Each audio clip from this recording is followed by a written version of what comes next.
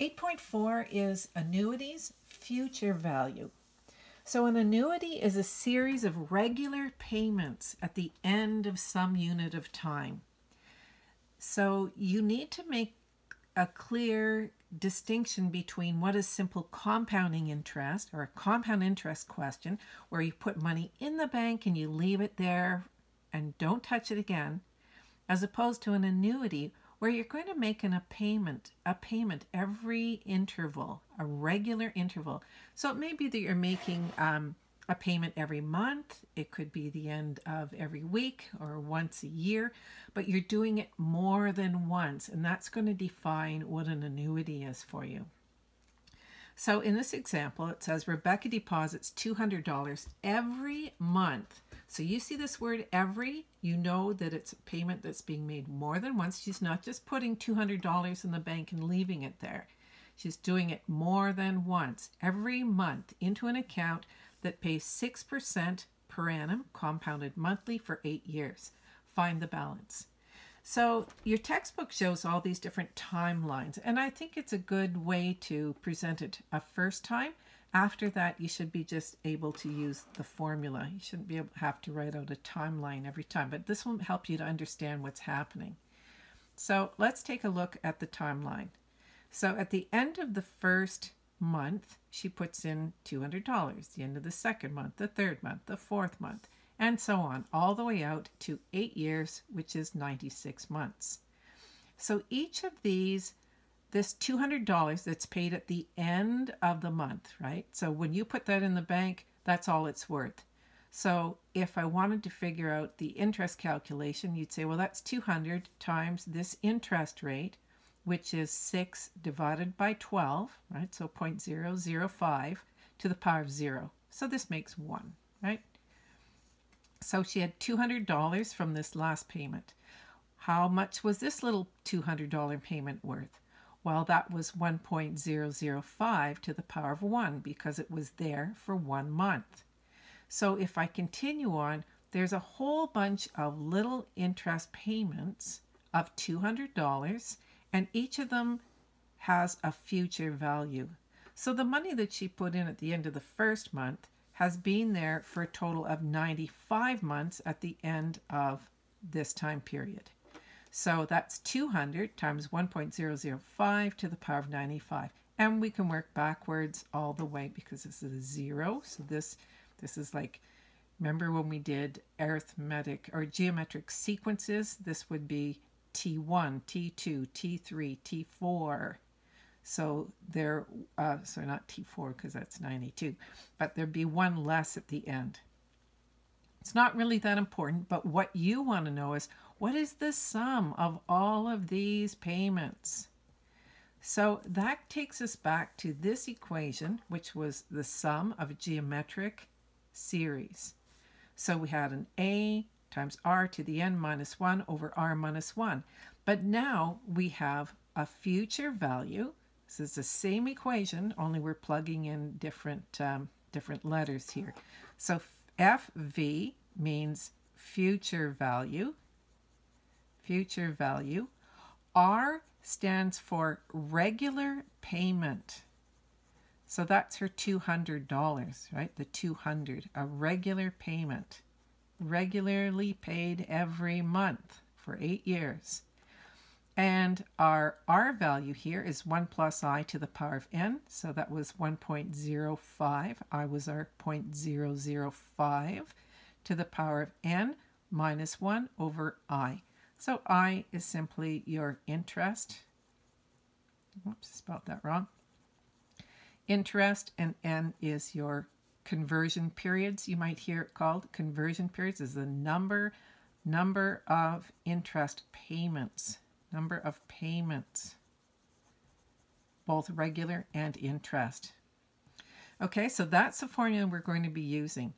Now, when you see this R in the formula, your teacher may give you the formulas on a test. When you see R, that means regular payment, which should click in your mind that that means it's an annuity.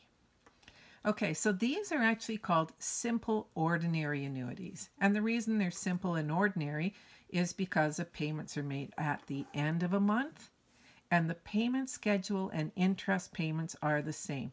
So in this case, the interest was paid compounded monthly and the payments were made monthly. So those are the ones that you're going to be doing in grade 11 math. You're not going to adjust. You're not going to have, a compounded semi-annually with monthly payments. That's not going to happen. They're going to be the same, monthly. Okay, so when I flip this over, we're going to do the calculation to see what the sum is of all of these regular payments. So $200 every month for 8 years. So here's my formula. Future value is the regular payment. So I'm going to put $200 here. The interest rate was 6% per annum.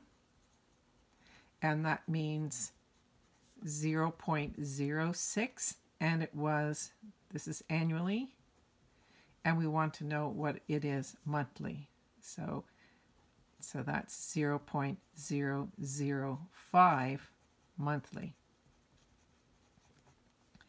Okay, and our N was 6 years monthly. Was it 6 years or 8 years? I think it was 8 years, wasn't it? 8 years. Okay, 8 years monthly. So we should have an 8 here. 8 years times 12. That's going to give me 96 for my N. Now all you have to do is do the calculation. This is a really easy unit if you just follow the rules and get the difference between an annuity figured out in your head and compounding interest period. It's hard to talk and do things at the same time, isn't it?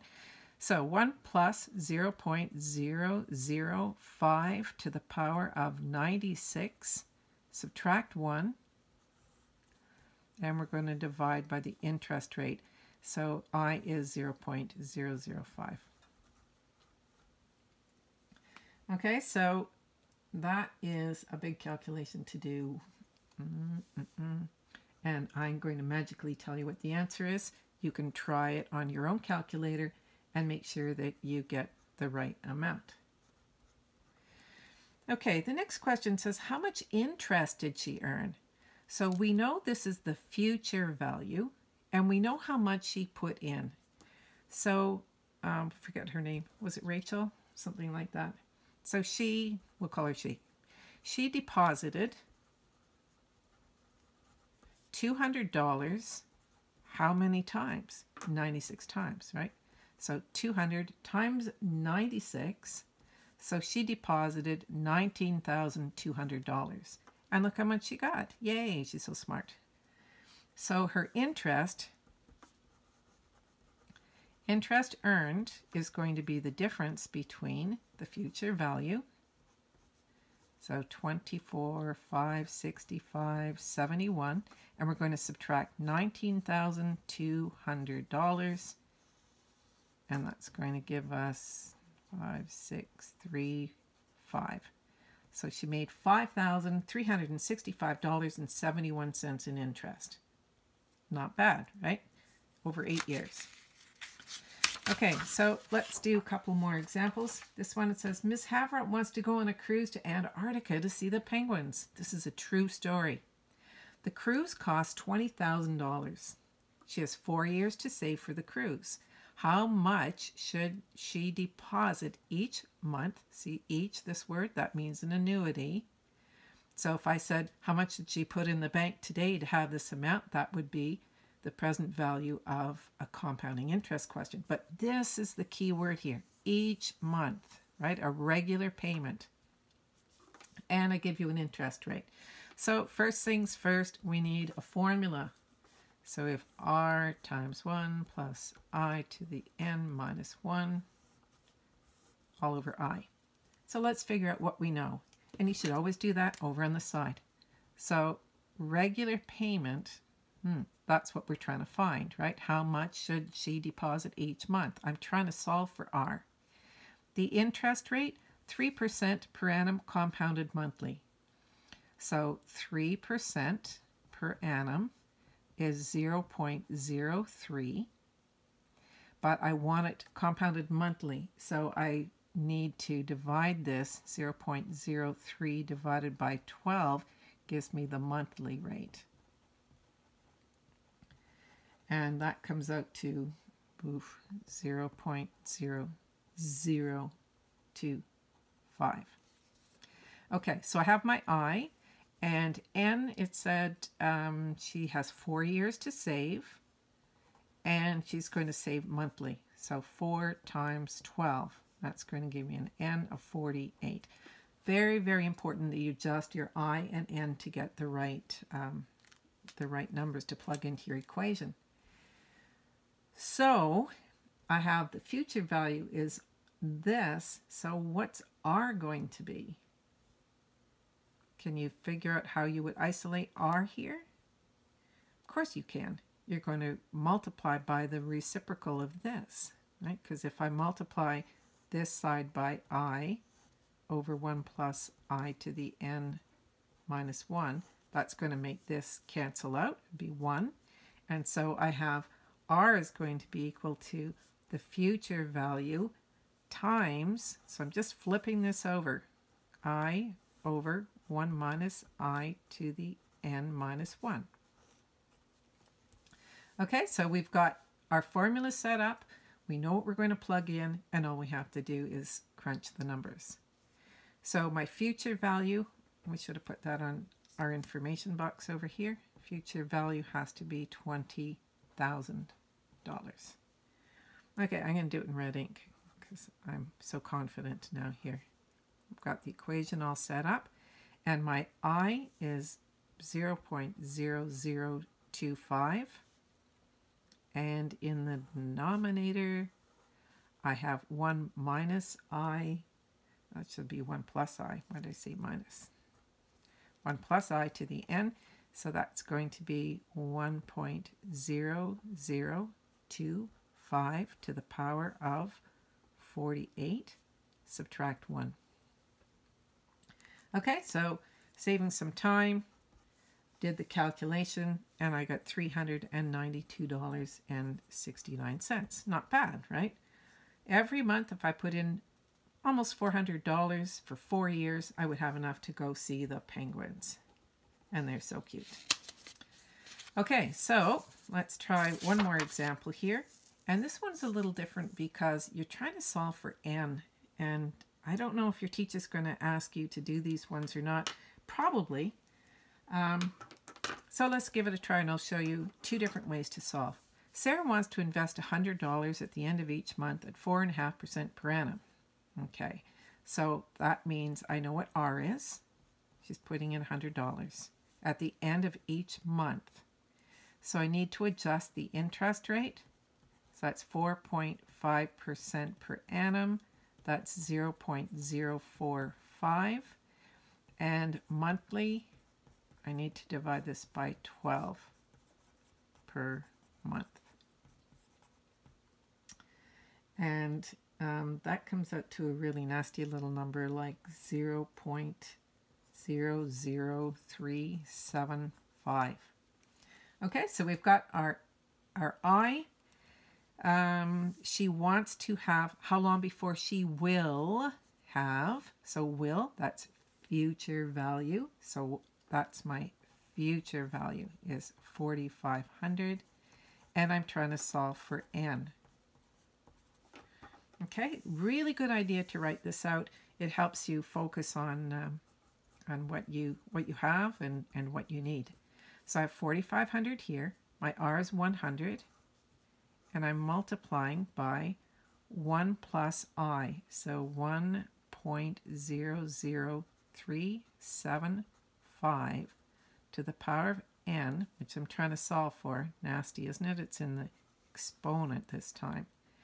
Over 0.00375. Okay, so how am I going to solve this?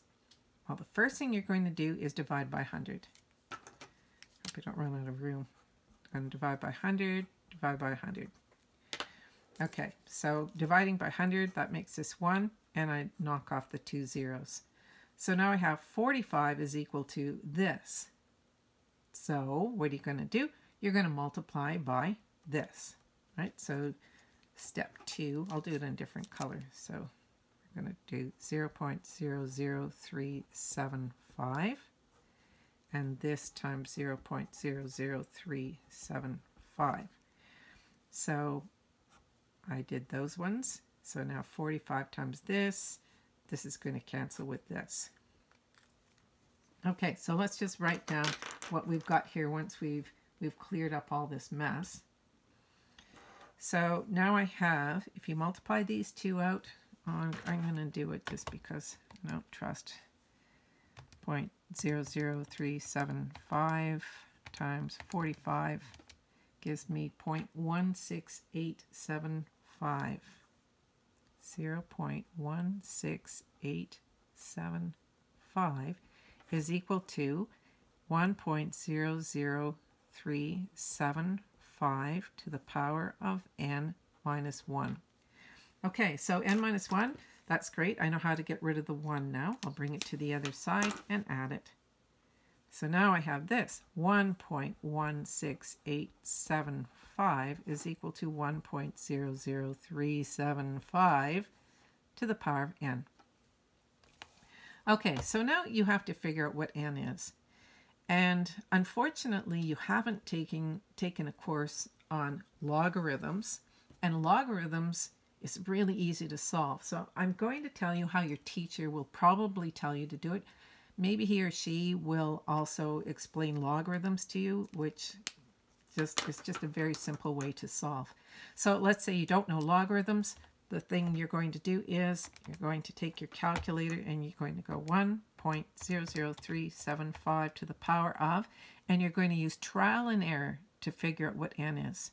So let's say I did 20. Well, that's not close enough. I have 1.077. So I'm going to do it again. Let's do it to the power of 30. 1.11. I'm still not high enough. So you keep going. So you can see this becomes extremely tedious. Let's go to the power of 40. 1.161. Well, that's close, but it's still not close enough. And the answer ends up being 42. So let's see what happens. 375 to the power of 42, how accurate we are. 1.17. Actually, it's 41.66. The real answer. I'm going to show you how to get that one. So let's say 41.66. And there you get 1.6875, the exact number. Okay, so trial and error will get you, it'll get you to the answer, but it's going to take time. Now I'll show you how to do it using logarithms. So with logarithms, you take the log of both sides. So I write log here, and that makes sense to you, I'm sure, because you know that if you do something to one side of the equation, you do the same thing to the other side of the equation, and you're not changing the question at all. So I log this side, log this side. One of the rules of logarithms is that the log of a number raised to a power is equal to the power times, so all you do is you bring this to the front here. Okay, so this is going to be equal to n times the log of 1.00375.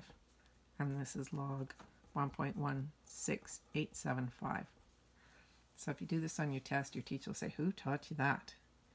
And you can say, Miss Havrot's channel, YouTube channel, or you can blame it on your mom or your dad. Okay, so if I want to solve for n, all I have to do is divide by the log of 1.00375. That makes 1 here. And I divide this by the log of 1.00375. So on your calculator, it's really nice calculation. You say log. See, you've got this button here. Log of 1.16875 bracket divided by the log of 1.00375 equals, look at that, 41.66. Now, because this is a word problem involving payments, how long before she will have $4,500, it would be after her 42nd payment. So after 42 payments, and the payments are being made monthly. So you could take this 42 and divide it by 12, and that would tell you that she needs 3.5 years. So make sure whatever the question is that you're being asked, if it says how many years before she will have $4,500, make sure you write it in years. Okay, so that's a little trick for you to help you solve a little faster those crazy end questions. Bye for now.